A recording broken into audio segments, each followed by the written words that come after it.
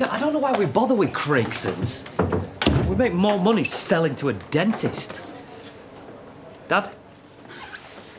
Why lie about her day off? Where did she go yesterday? Right, wait. Start from the beginning. Manpreet said she had back-to-back appointments, so I thought I'd surprise her with a picnic. Oh, right. Is that what all that business with the hip was about? Well, I had to have a plausible reason to turn up. Anyway, it doesn't matter. She took a day off. Why lie?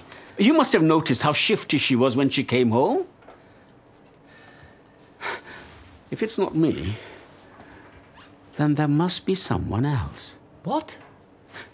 She's having an affair.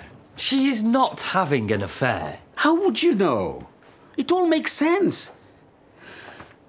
I lost her.